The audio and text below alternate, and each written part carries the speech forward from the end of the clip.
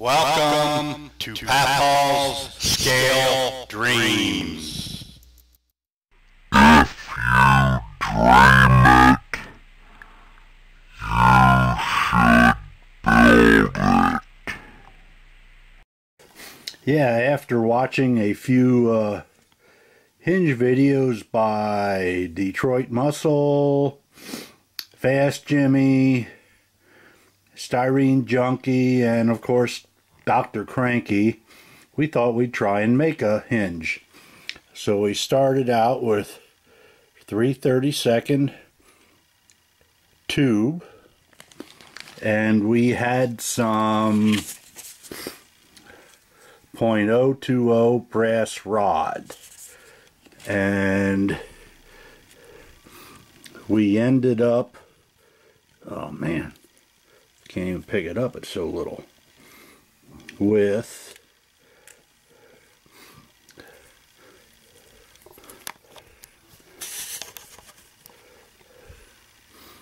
this. Now it looks a little wimpy to me. Oh, and we had bought that special pliers that Dr. Cranky had used. It's a little expensive, but like any specialty tool, once you have it and you need it, you're glad you have it. Well, I looked on Evergreen's site, and they had an OD and an ID chart. And for 3/32, it said 1/32 ID. So next time we were down by Hobby Lobby, went in, and we got what we thought was 1/32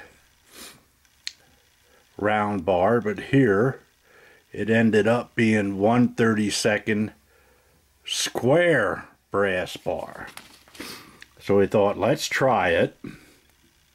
It fit in, it turns real nice, but I think it adds a new dimension to the hinge.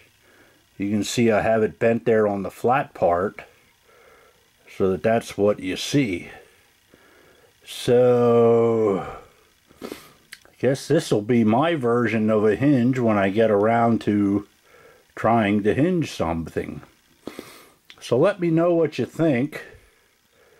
I think it's a new dimension to a hinge. I think it makes it look a little bit more realistic than just having something round, you know. I think it adds a little bit more to it. So let me know what you think below. Subscribe. Thanks for watching. Bye.